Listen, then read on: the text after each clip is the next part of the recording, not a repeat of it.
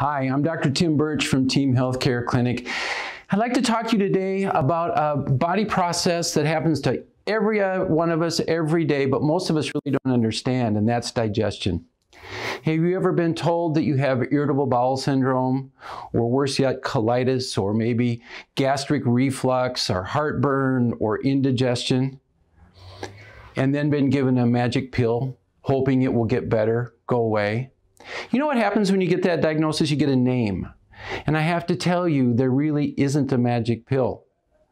You have to ask yourself, why? Why is my body reacting like it's reacting?